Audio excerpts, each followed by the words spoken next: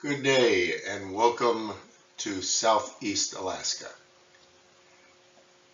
Today we're going to share with you a trip that we took on a National Geographic boat several years ago, and I hope that you're going to enjoy seeing a part of the world as we saw it, away from big cities and into the wilderness of Southeast Alaska.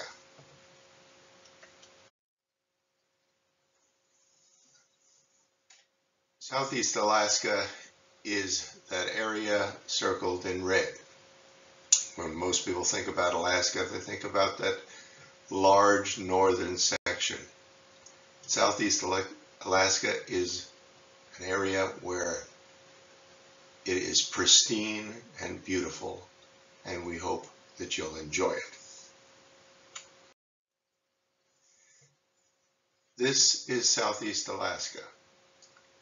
The area to the right of the red lines is Canada. And so it is a narrow strip of land that is part of Alaska. The yellow line is where our boat will be taking us today.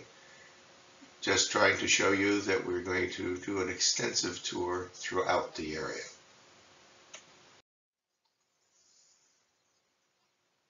The area in green is known as the Tongass National Forest.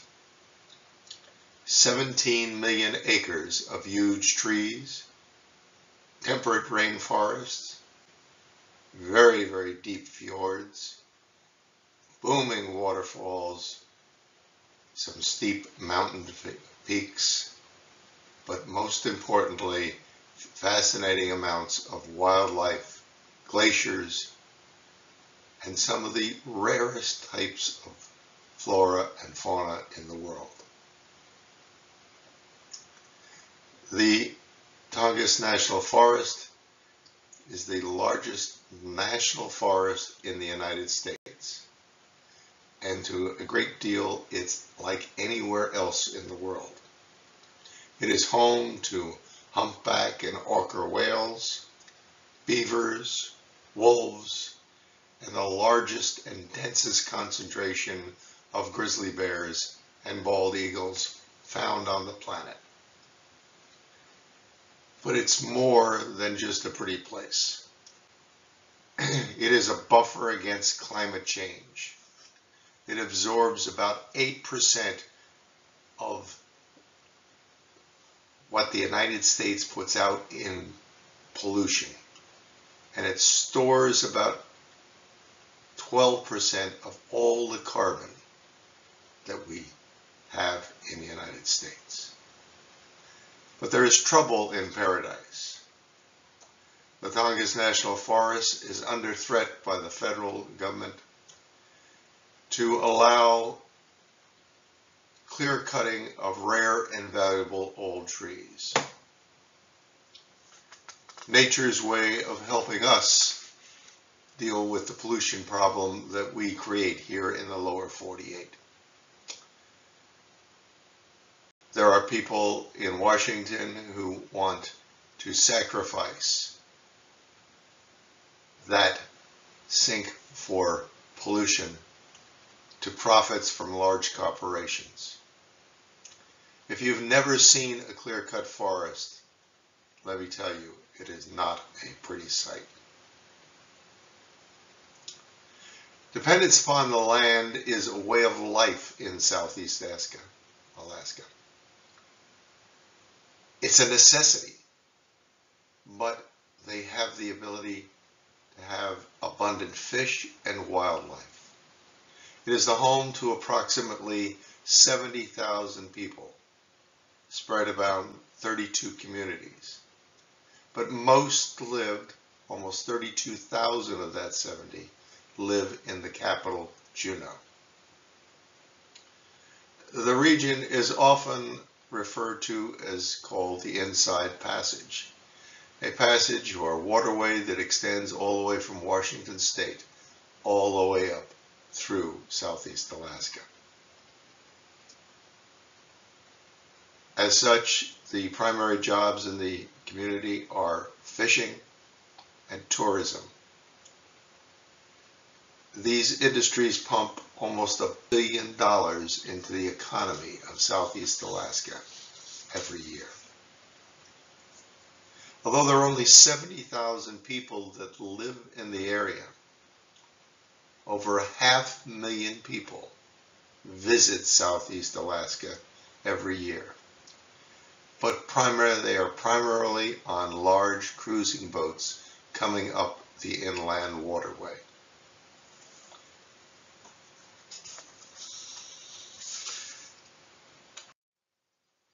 This is the Tongass National Forest.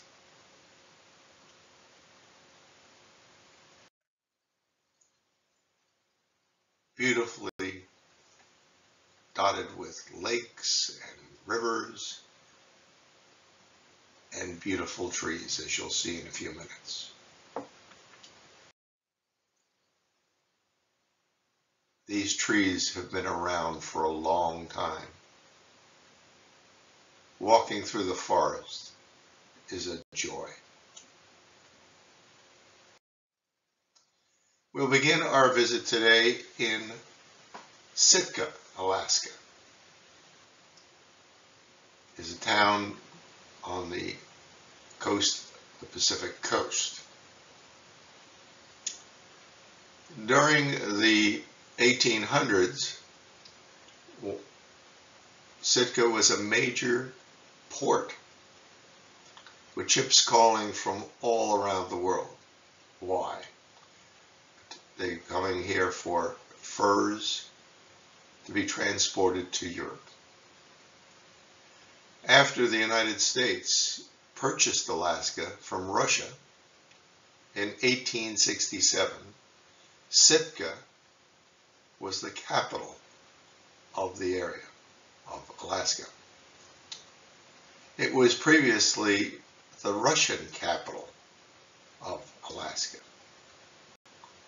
And it remained the capital of the territory until 1906, when it was moved, the capital was moved to Juneau. Sitka has some interesting statistics from my perspective. There are no roads connecting to it. It's an island, but it has 14 miles of paved roads. And what amazed me was you see people with all sorts of new cars, and I'll tell you how they get there later on. It's not a very warm place. The average temperature in August is 56, but the average temperature in January is 36. But being on the Pacific coast, it gets a lot of rain. It rains 3 days out of 5. The average rainfall is 132 inches. Some of you may have read the book by James Michener on Alaska. He wrote it in Sitka. Alaska, for those of you who have been there, know that it's a very, very, very rural area. And so there is a high school in Sitka, a boarding high school run by the state for students that cannot get to a school system. They come and they live in Sitka and go to high school. This is Sitka.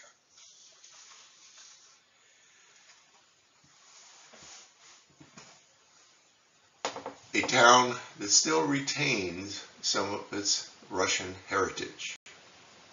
It's a town that is very important to mariners. To the left, you'll see a large runway where commercial aircraft do come in, but also to the right of that runway, you'll see some buildings. It is the Sitka Coast Guard Station. It is the premier search and rescue for an area that extends almost 12,000 miles of coastline and isolated and rugged areas.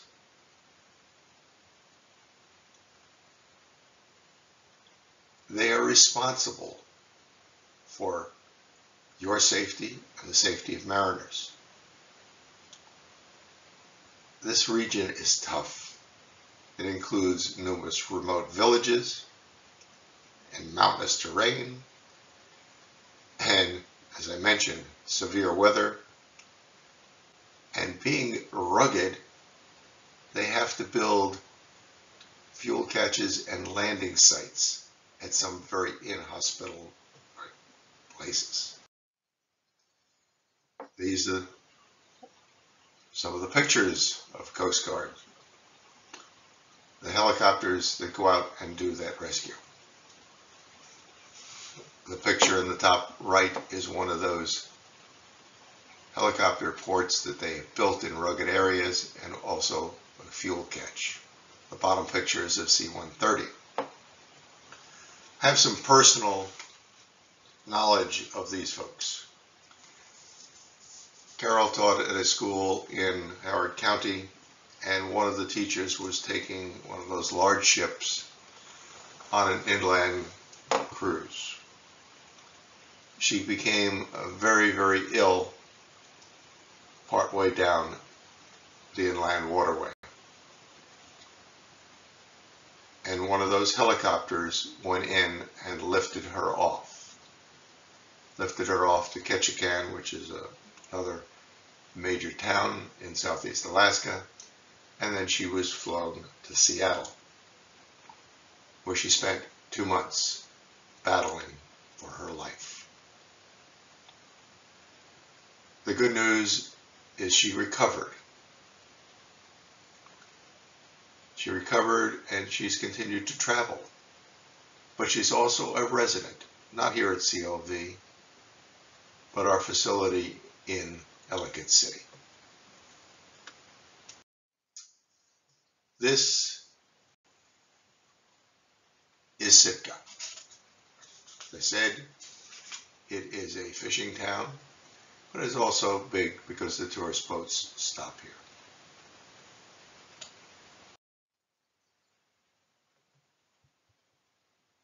Downtown Sitka, with its Russian Orthodox Church. Remind you, this used to be the capital of the Russian territory known as Alaska. So consequently, there's still a very rich Russian tradition here. To include dance troupes. One way the locals make some money is when the big ships come in and make a stop, they put on Russian dance shows. They're very entertaining. We went to one. But it also has a significant population of Native Americans, or as I like to use the Canadian term, First People, the Tlingit. They live here and have done so a lot longer than Russians or Americans. There is a little park outside of town where you see the Pacific redwoods. You can walk through it, but you also see a number of totem poles that have been carved and built by the Tlingit people. We leave Sitka and we're going to be getting on our boat. We're going to be going through the forest and over to the Chatham Strait and the inland waterway. As I mentioned, most folks that visit the area do so on very, very large cruise ships. This is one of them going up through the inland waterway. We were on a National Geographic boat a much smaller boat. It only held about 60 passengers versus several thousand. One of the things you'll see in the foreground of this picture is a Zodiac. During our tour, we would cruise from point A to point B, but every morning we'd get off and go on a Zodiac or kayaks, do a little bit of touring, as you'll see, and then we would come back, have lunch. In the afternoon, we'd go off on the Zodiacs again.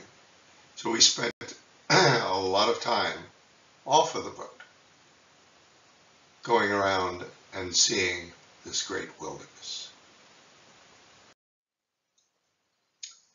This is part of the Tongass Forest and the path that you go through. One of the advantages of being on the small boat, we could go through this particular passage, whereas the large boats cannot. The large boats can't go through because it's very narrow, and also the currents through there are very tricky. There'd be a danger of grounding. As we went through, I was able to take some pictures which I really, really adore. There was a couple of sailboats anchored, and here was an eagle just about to land on top of that mast. This is a close-up of an eagle. As you know, thanks to DDT, they were almost destroyed here in the southern 48. But they are numerous. So much so, some of the locals call them flying rats. There's so many.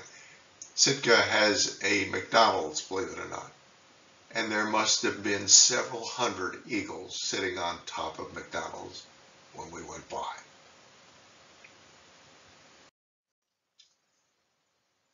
The picture to the left is that same eagle. He's the male. The picture to the right is of a female eagle. As we're cruising by, we saw many, and this is one. It's kind of hard to see, a little fuzzy, but there's an eagle up in there, and it's an eagle's nest. We come out into Stratum, the area of the inland waterway. You see beautiful snow-capped mountains. When we were there, it was the middle of May, and the snow was still prevalent on the top of the mountains. As we cruised along, you start to see primarily humpback whales. We did see a couple of orcas, but mostly humpback whales. As I say, our boat would come in and we would anchor, and we would get out and get into kayaks or the Zodiacs and paddle around some very, very little scenic areas.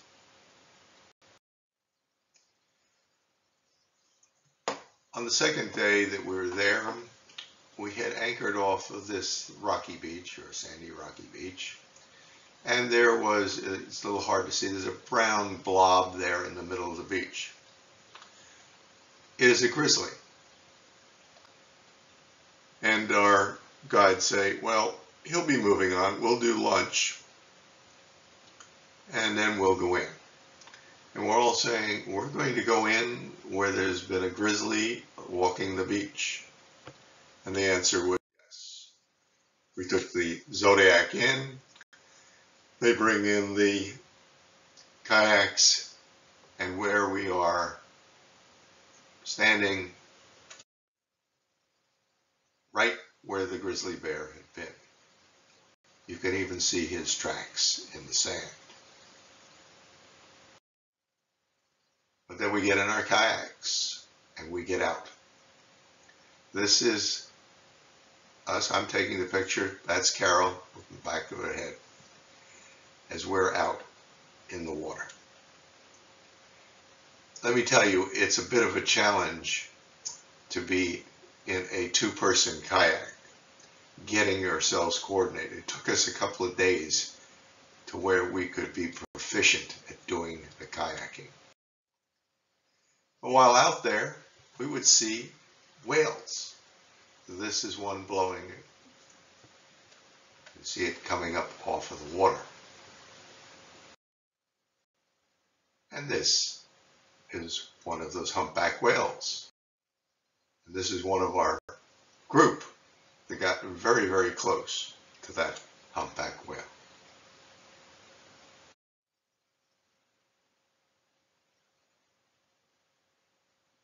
Another day we stopped, took the boats in, and then we walked up through the forest. It is a rainforest. The rainforest because, again, all that moisture coming across the Pacific Ocean, hitting the mountains and then dropping. And as a result, lots of lush vegetation. Vegetation that is helping us out in the lower 48 absorb our pollution. Some beautiful, fast-moving streams in the lower right of this picture, but you also get a sense of the dense forest.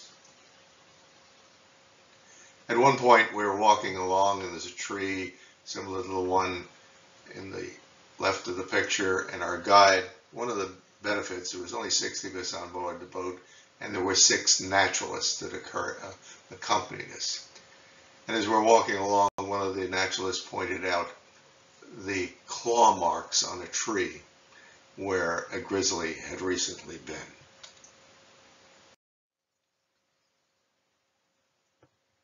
Throughout the region, there are just these beautiful, fast-moving streams with little waterfalls. This is one of the naturalists explaining to us how the forest rejuvenates itself. Clear cutting, as I mentioned, would harm the forest totally. The forest needs to have a natural life where the trees grow up. They may last 100+ years, but when they fall, they start to rot, and they serve a purpose. Because the living trees drop the seeds onto the rotting trees. And the seedlings then grow in the rotting tree. And as the tree rots down into the ground, it begins to grow as a mature tree. This needs to happen because the earth is not very deep. It's very rocky. If you dig down in the soil, it only goes down a foot or two, and then you hit solid rock. So this kind of rejuvenation needs to continue to happen in order to have this forest. If you clear cut it, it won't happen. We now move up Chatham Strait, and we're going to a place called Glacier Bay. Glacier Bay is a national park. It was designated so in 1925. It is also a World Heritage Site. It covers over 5,000 square miles. As I said, almost 500,000 people visit it on the large cruise ships every year. It is a unique place. It has numerous glaciers. It is also very deep.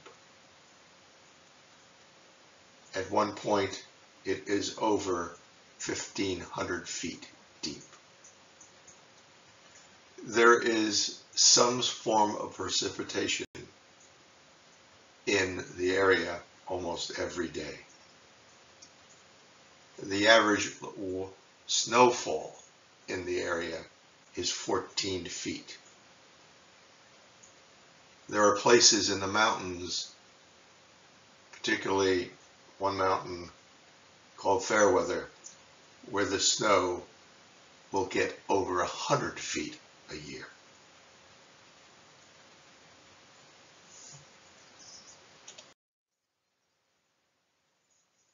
The bluish area on the right of this map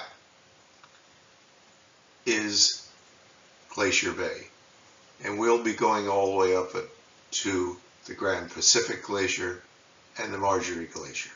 But I want to show you there are other glaciers all around. The one we're going to go to, the Grand Pacific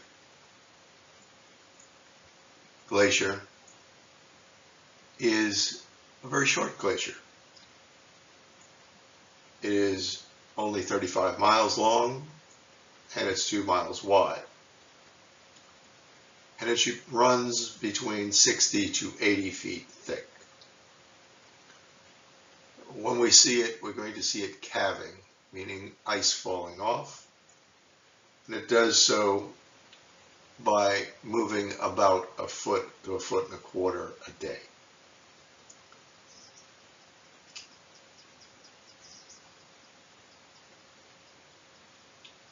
The Margerie Glacier is a much deeper glacier. It's over 250 feet thick, but it's narrower. It's only 1 mile, and it's only 21 miles long.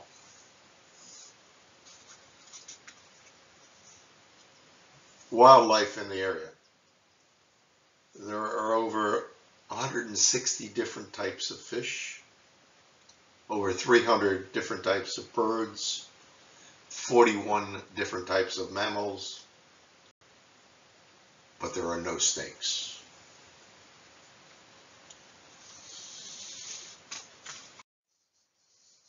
This is Mount Fairweather, where it's at the beginning of Glacier Bay.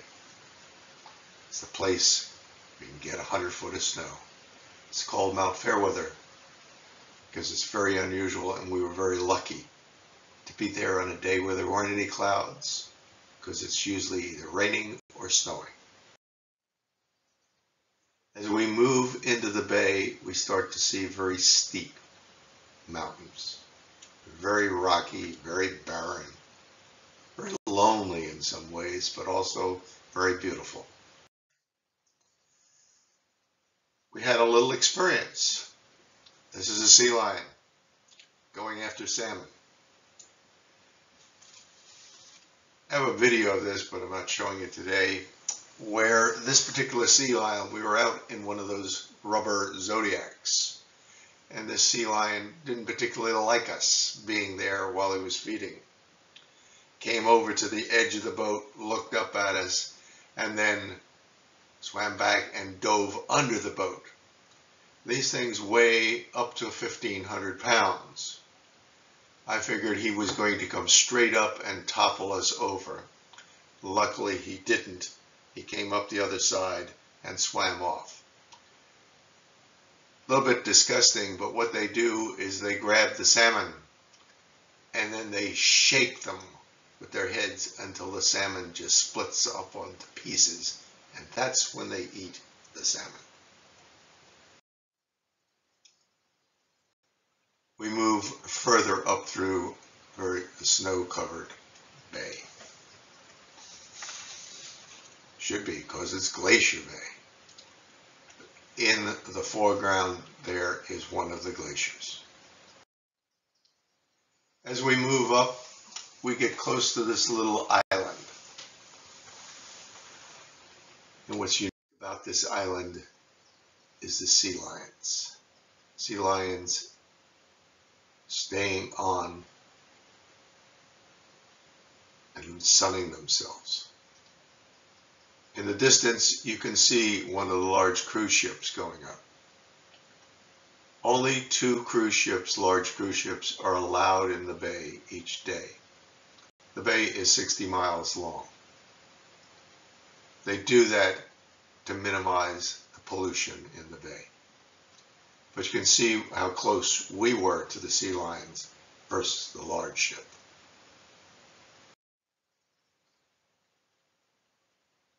Another picture of the sea lions. You notice how they're all close together. They stay close together when they're sunning themselves, as a means to protect themselves. If an intruder comes along, and it wouldn't happen usually on this island, but it could, and you'll see why in a minute, a grizzly. A grizzly is their enemy. And if one of the lions see or feel a threat, it moves, and they all move at once, diving into the water.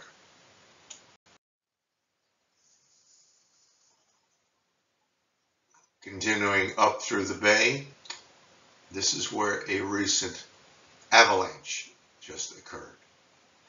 You can see where the snow broke away and went down the mountain.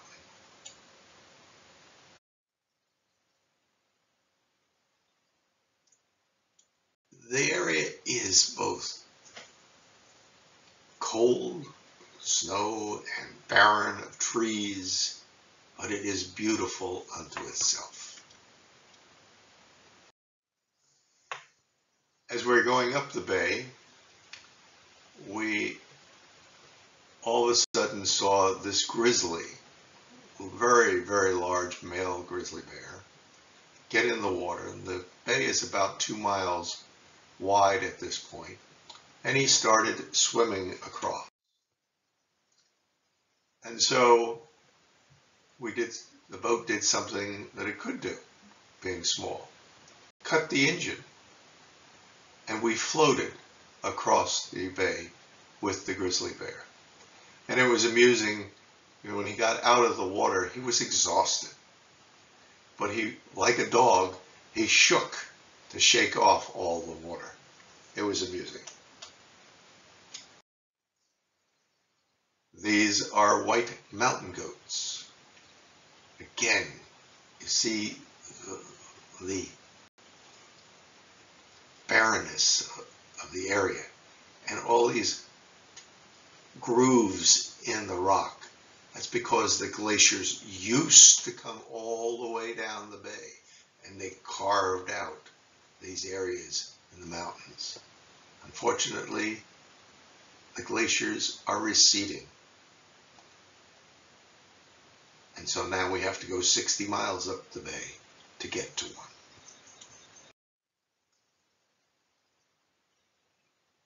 I don't understand how they stay so snow white.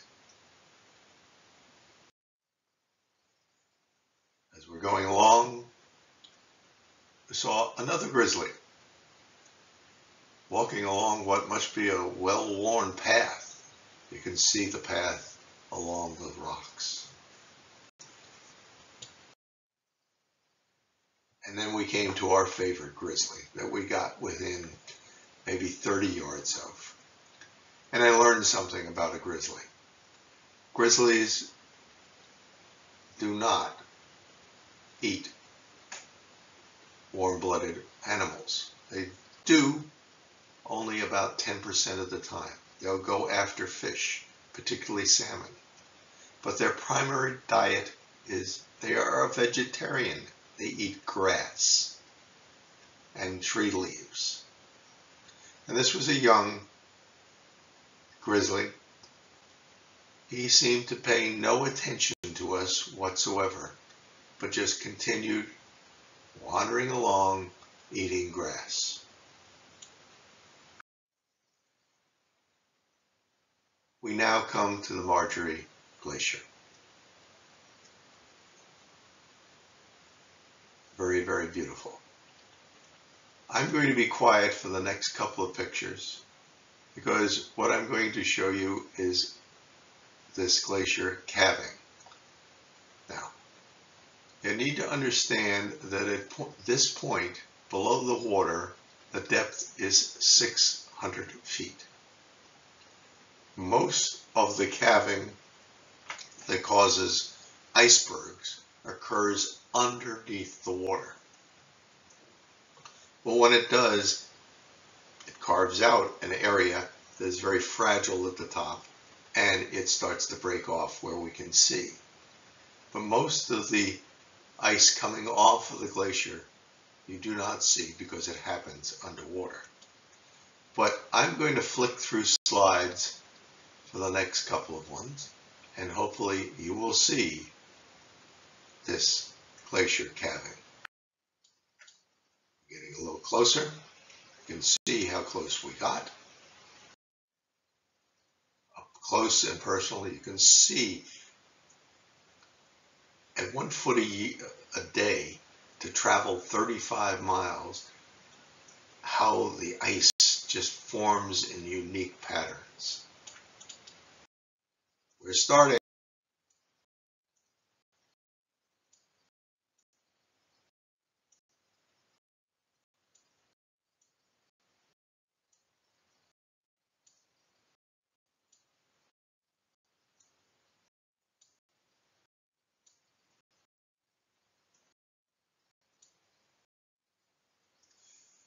At this point, those big chunks of ice have broken off, as well as some underneath, and a large wave is headed our way. Luckily, the captain pointed the bow right into the wave, and it was like a roller coaster for a couple of minutes until the sea or the bay settled down. We leave the glacier and we head south. We're going to come out of Glacier Bay, come through again down through Icy Strait, and we're going to come down to the Frederick Sound and a town called Petersburg. As we coming down, we saw numerous whales.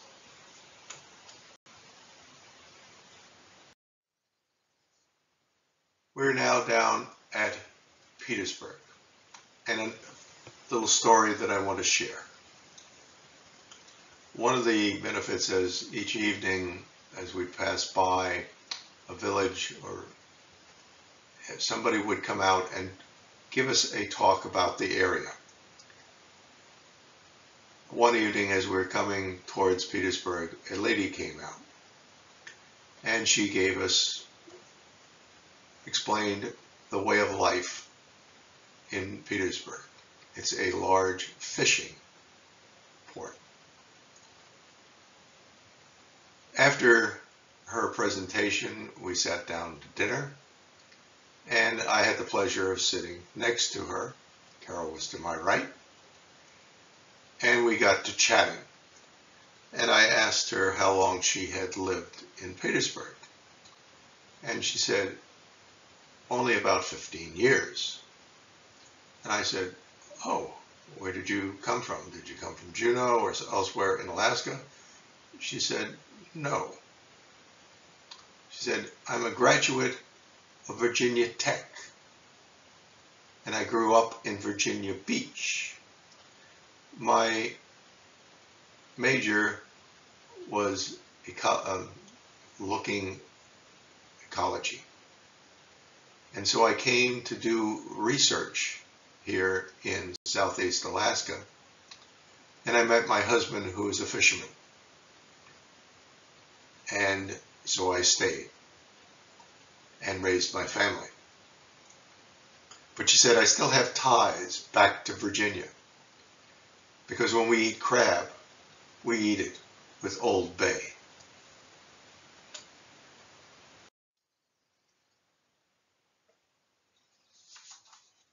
As I mentioned, this is a large fishing area.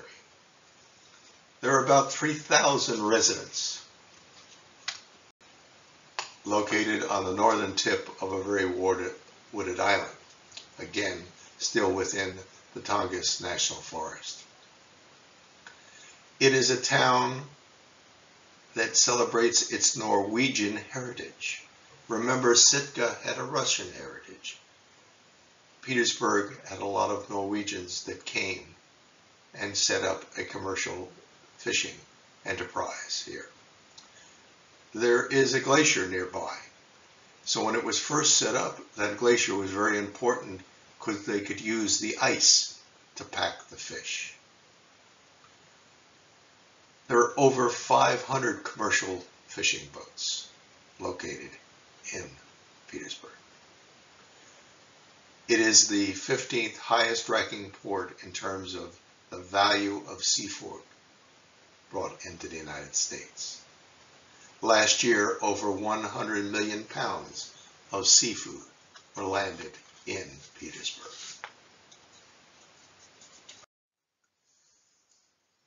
Thought you might like to see the types of housing that they live in. And you can see their cars. Looks like Main Street, but also looks a little bit different.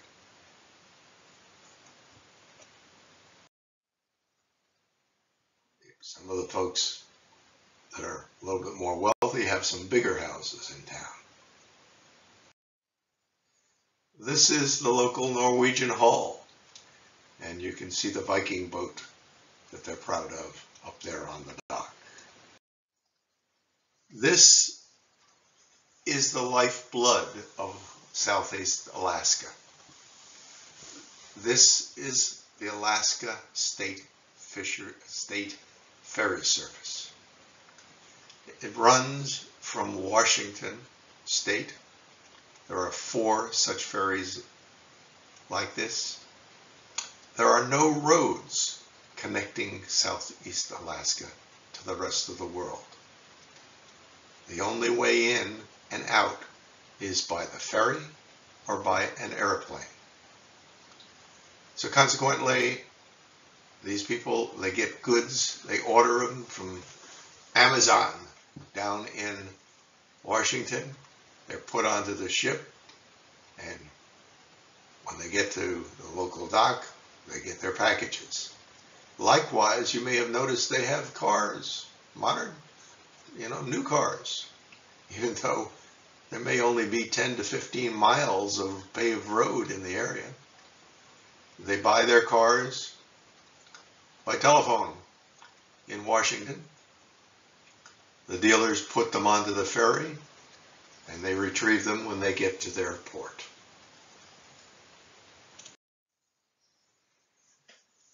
We are now leaving and going up to Tracy Arm.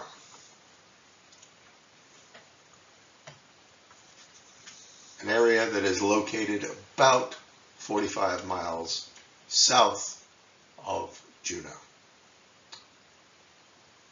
It is a classic fjord. Again, if you've been to Norway and seen the deep fjords there, very, very similar. But this time, the mountains go up to 7,000 to 10,000 feet, and they are steep. The fjord has the greatest combination of mountains, waterfalls, wildlife, yes, glaciers, and you're going to see some icebergs.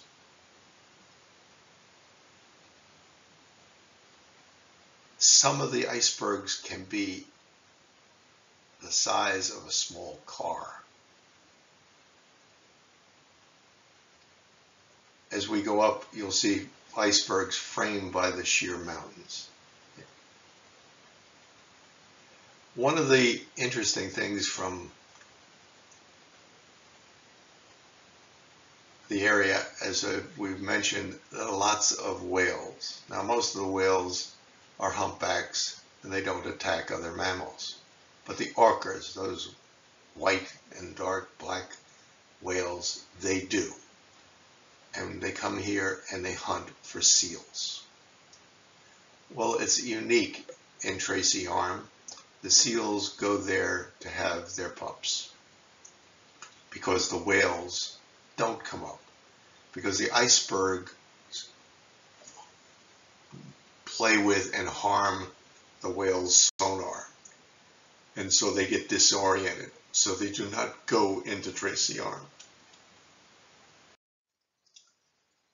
Tracy Arm is a very long, narrow, and as I say, very high mountainous area.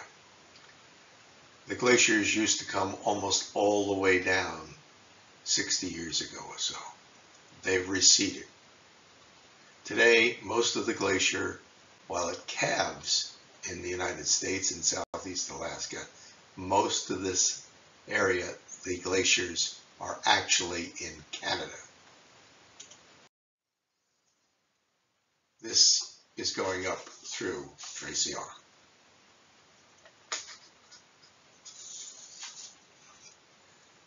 Again, the large ships only go part way up. They don't go all the way.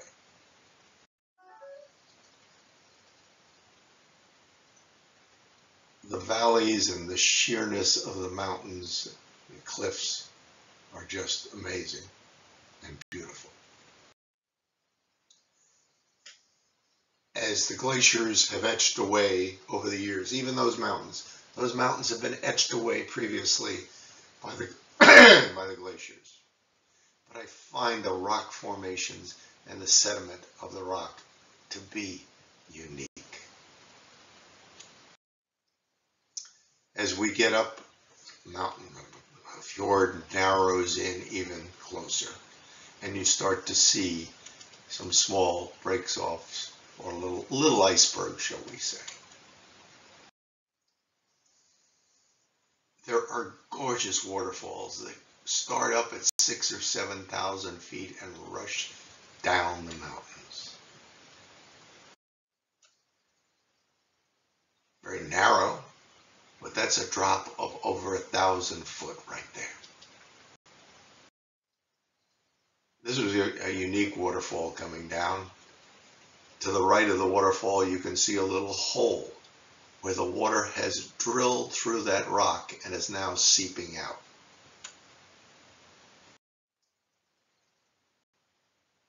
This is how close we would get to those waterfalls. Here's one of those seals. They like to get up on some of the little icebergs, the small icebergs, and just float away, feeling very safe, knowing that the orca whales do not come up. This is one of the glaciers we pass. It is the Baird Glacier. I always say it. My middle name is Baird, B-A-I-R-D. It's named after one of the former heads of the Smithsonian Institute, John Baird. We're getting up closer to the glacier that we're trying to get to see. That foreground is not the upper part of the picture is in Canada. We're about to cross that line. We're still in Southeast Alaska, but most of that ice is in Canada. Starting to get icier, and the captain was getting a little bit worried about not the ice puncturing the hull, but getting trapped in the ice. Again, this is middle of May, and the water is just starting to warm up. And his concern was that we would get in there and get surrounded by ice and trapped. Didn't happen, but that was a concern. I love this picture. I'm taking it straight down, looking into the water, and yet you can see the reflections of the mountains in the water.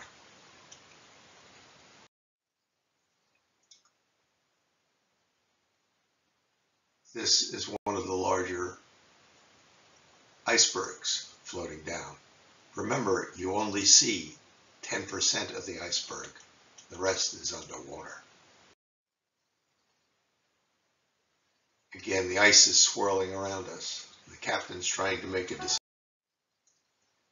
He found some open water and decided to anchor and lower the Zodiacs. He wasn't going in, but we were going in the Zodiacs.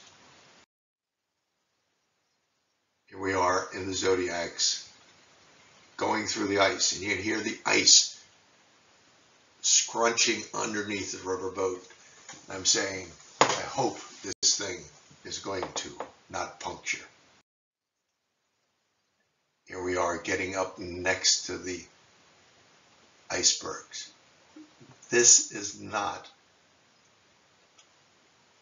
the actual color of the icebergs. They have all different colors. This is not a retouched photograph. The colors are dependent upon the density of the ice, how much of it's been compressed.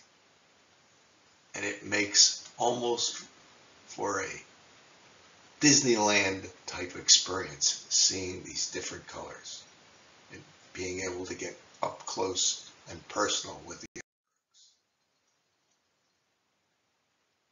This is us going through the ice, trying to find a way up to the edge of the glacier.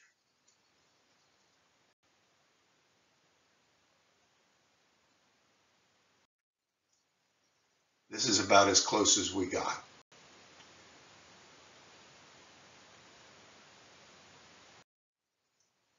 Then we started looking at some of the icebergs and the beautiful blue. The denser the ice, the more vivid the blue.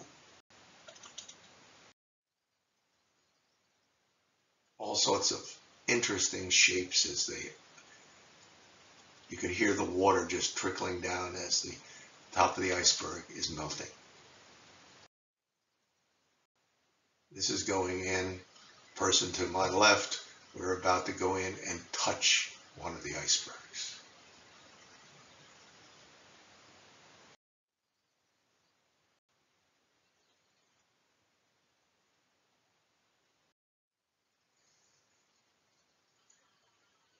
Whether they come down, the glacier comes down, it chunks out rock, and you can see a piece of rock still lodged inside of the glacier.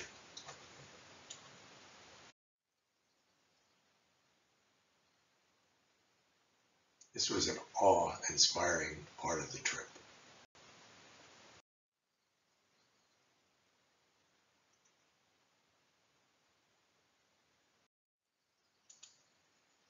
And now you can see one of the glaciers going down the bay. Again, you're only seeing 10% of that glacier iceberg. We're at our final part of our journey. We're coming out and we're going to go up to Juneau. Juneau, again, is the capital of Alaska. It's not Anchorage, which is the large city up in Alaska. Juneau has a population of about 32,000 people, or over close to half of the people that live in Southeast Alaska. This is Juneau, one of the popular stops of the larger cruise ships. In the lower left, you can see one of the cruise ships. This is a gondola that goes up the top of a mountain, but it is a very prosperous little town.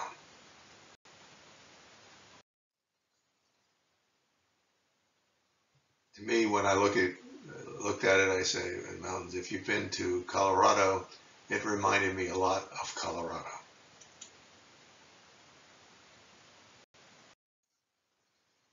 But Juneau, not to be undone by the other folks, has, just to the north of town, its own glacier.